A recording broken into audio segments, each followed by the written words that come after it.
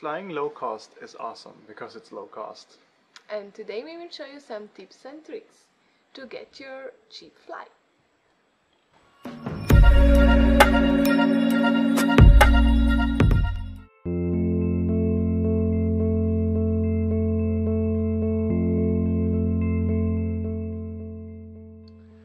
So one thing you can do is to first go to a platform like Skyscanner or eDreams, where that kind of matches connecting flights for you. And search for the cheapest one.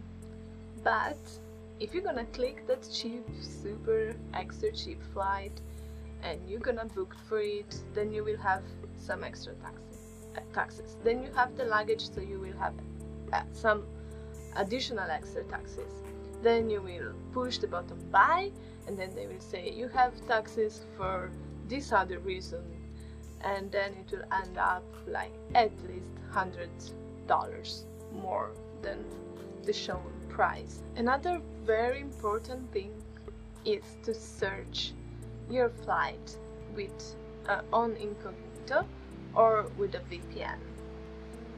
Because then they won't like spy on you. Because if you for example, find a flight, let's say from Berlin to London for a certain price, if you check the next day, the same flight will be more expensive because they can see that you have been searching that flight, so they know that you're interested and they're going to raise the price.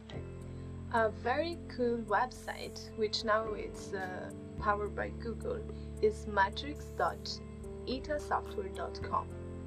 And there you can search for, like, let's say you want to fly from Berlin to London, then you can search for airports within any desired radius within those two cities, so that you can find, so you have like a better chance of finding cheaper alternatives. And the thing with this website is that you cannot book the ticket through their website, so they really don't have interest to put like low fare and then they add taxes or things like that. You just see the price, you go to the website, to the Fly airline website, and you book your ticket. If you're flexible with the dates and flexible with the airport you're flying from, then just spend a little more time searching online for your ticket and you'll find a cheaper one. Exactly.